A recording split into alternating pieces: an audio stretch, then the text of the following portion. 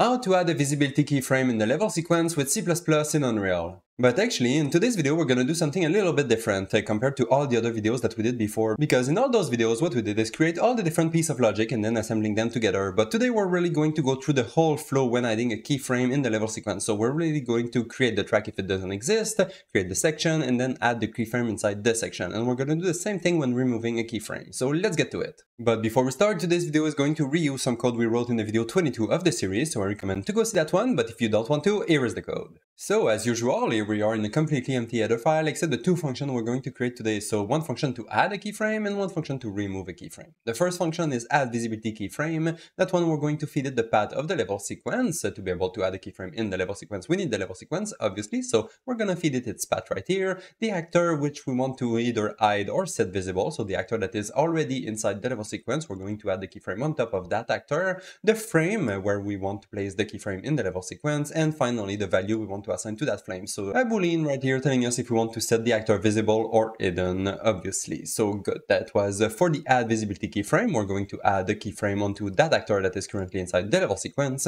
And then we have the second function, the remove visibility keyframe. That one, same thing, we have to feed it the path of the level sequence and the actor that has a visibility keyframe onto it, and also the frame number of the frame we want to delete. And then we're going to delete that keyframe from the actor that is inside the level sequence, obviously. So good, that's it for the header file. Now we're going to go inside the CPP, and as usual, we're going to start with the includes. And the first include today is going to be the code of the video 22, because we're going to reuse that code to find the actor that is inside the level sequence. And actually, you can also use that code to add the actor if it's not already there. In our case today, we're not going to add the actor inside the level sequence. We're going to make sure that it's already there. We're going to retrieve it and then add a keyframe onto it. But you'll be able to add the actor if you want to. So good. And then we also have those includes. These are all the includes that we need to be able to add the keyframe onto that actor. So first we have the level sequence, movie scene, and movie scene section, which are pretty much the basic modules that you need if you want to modify the level sequence. And then we have the more specific includes. So all the ones we need to add the visibility keyframe on the actor. So first the movie scene visibility track, because we're going to add a visibility track. Then inside that track, there is a movie scene bool section, because it's a boolean, either true or false, the actor is visible or not in the level. And then inside that section, we're going to use the movie scene channel proxy to retrieve the movie scene bool channel to be able to add the keyframe on top of that channel. So we're going to add the keyframe on the bool channel, which is inside the bool section, which is inside the visibility track, and obviously inside the movie scene section, the movie scene, and the level sequence. It's just a big old hierarchy right here. So good. All these includes are inside three modules. We have the level sequence, movie scene, and then the movie scene tracks. So we have to make sure that we are including all those modules inside the build.cs file. Otherwise, it's not going to compile. So let's go in the build.cs file, and right here we have the level sequence. That's good. We have the movie scene and the movie scene tracks. Good. We have everything we need. But if you don't have them, please add them. Otherwise, it's not going to compile, and you're going to comment that it's not working. So make sure to add all those modules right here in the build.cs file, and then it's going to work. Good. Let's go back in the CPP, and now it's time to focus on the first function, the add visibility keyframe. And as I said in the intro, since we're going to go through all the steps that are required to add the track, the section, and then the keyframe in the level sequence, it means that this function is going to be fairly long. So let's get to it. The first step to add the visibility keyframe in the level sequence is actually to remove the previous keyframe that was already there. So I'm going to call that other function that we have right here at the bottom, which was going to remove the keyframe that is already there in the level sequence on that actor and add that frame number. So if there's already a keyframe at that frame number, we're just going to delete it before adding a new keyframe at that location. Otherwise, it's just going to stack up a bunch of keyframes on top of each other, and that's going to cause a few issues in the level sequence. So let's make sure to remove the keyframe first, and now that that's done, well, we can start adding the keyframe inside the level sequence. The first step is to find the actor that is already in the level sequence. You can add your actor if you want to, but in my case, I'm just going to find the actor that we receive as input. So I have my actor right here. I'm going to call the getActorGUID from level sequence, which is going to take that actor as input and also the path of the level sequence, and as output, that function should return us the GUID of that actor, which we're going to need to be able to interact with it, because that's how the sequencer works. If we want to do anything with all the objects that are inside the level sequence, you have to go through the GUID. So we have the GUID right here. If it's not valid, well, the actor is not inside the level sequence. I'm not going to be able to add a track, section, or keyframe onto it, so I'm just going to return right away if the actor is not already there. But if the actor is there, then we can start working for real. So the first step is going to be to, well, load the level sequence. So that's what I'm going to do right here. I'm going to do a static load object, feeding it the class that I want, so the uLevelSequence class, and also the path of my level sequence. As output, my static load object is going to give me the level sequence object that we're going to use to add the keyframe keyframe into. And since I have my level sequence right here, I'm going to take the time to calculate the ticks per frame that we're going to use to know where we want to place the keyframe in the level sequence. So using the tick resolution and the display rate, it's going to give you the ticks per frame, so how many ticks there are per frame, and then you can multiply that by the frame number you receive as input right here, and that's going to give you the frame number where you want to place the keyframe in the level sequence. And you need that frame number to be able to place the keyframe exactly where you want. And actually, I think that's it for the prep stuff. I think we're ready to start doing real actions. And the first one is going to be to find the track that is inside the level sequence. So we have the U movie scene visibility track. That's the one we want to find. So I'm going to ask my level sequence to ask the movie scene to do a find track.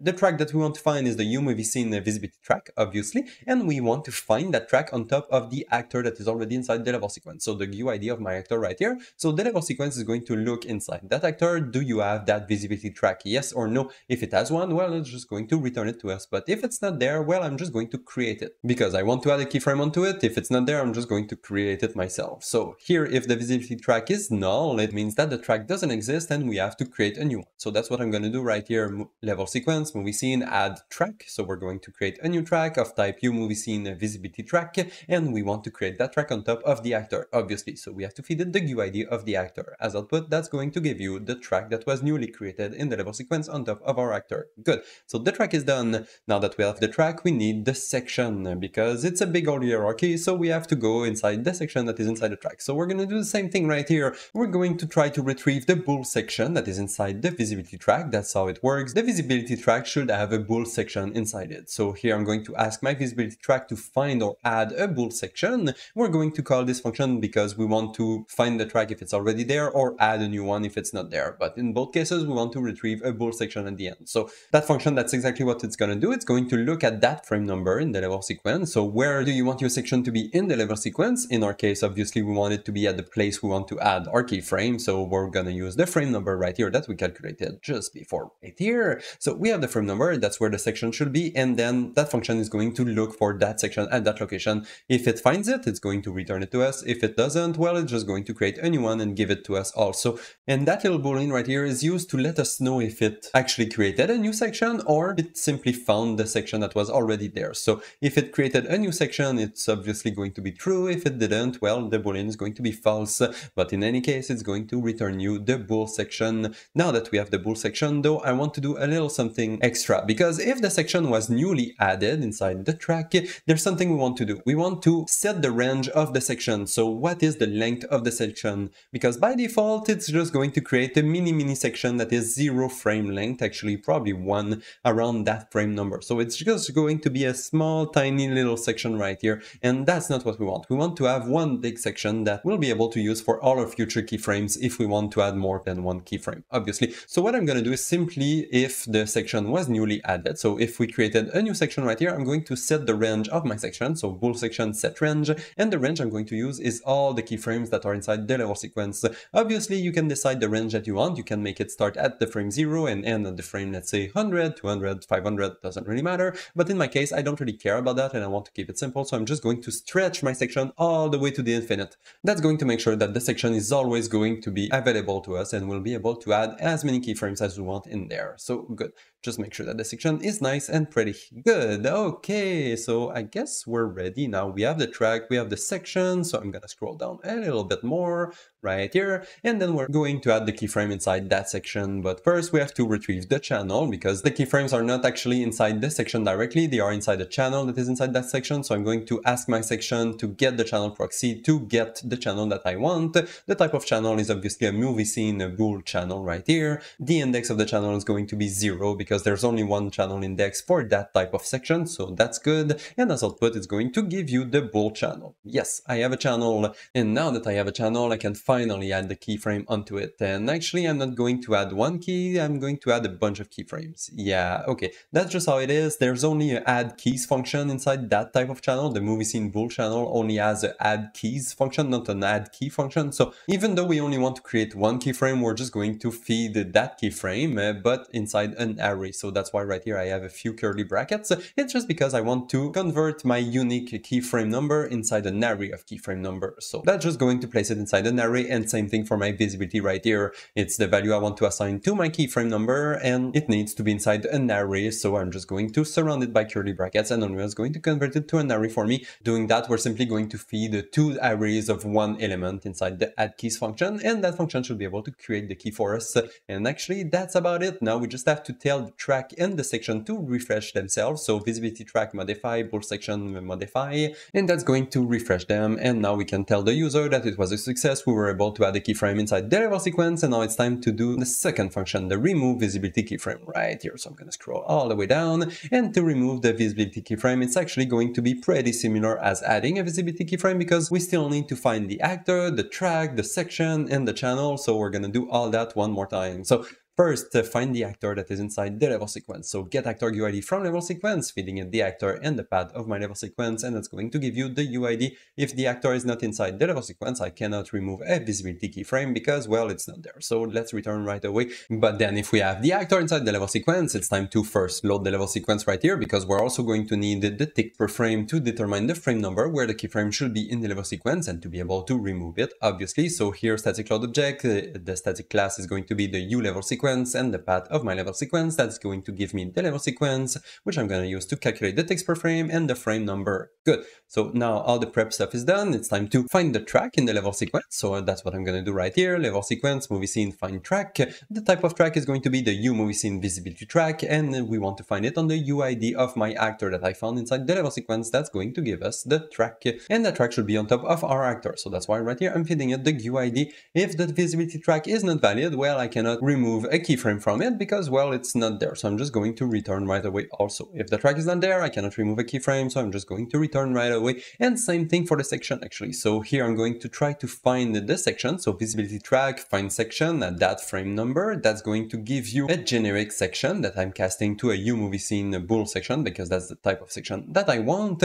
And that's going to give me a bool section if it finds one. If it doesn't, well, I cannot remove the keyframe from it because, well, the section's not there. So I'm just going to return right away also. If the actor is not there, we return. If the track is not there, we return. Same thing, if the section is not there, we return. Good. So now we know that all the pieces are there. It's time to remove the keyframe, and it's actually not that simple. So I'm just gonna scroll down a little bit, and to remove a keyframe from a section, we actually have to first get the channel as before. So bool section, channel proxy, get the channel, movie scene bool channel, index 0, that's going to give you the channel. And once we have the channel, we should be able to remove the keyframe. No, actually, no, that's not true. We have to do it in 2 steps. We have to first retrieve the keys that we want to delete, and then tell the channel to delete those keys specifically. We cannot just tell the channel, okay, delete all the keys that are at that frame number. It's not how it works. So we have to do it in 2 steps. So first step, channel, get the keys. The range we want to use for that function, since we only want to delete the keyframes that are at that frame number, I'm just going to use the same frame number as start and end frame of our range. So let's say at the frame 50, we're going to take all the keys that are at the frame 50 to 50. So all the keys that are at the frame 50, and we're going to delete them. So here, my range is just going to use the same frame number as start and as end, and then as output is going to return you the times of the keys that we're not going to use today, and also the handles, and that's what we're going to do, is to be able to delete the keyframe. So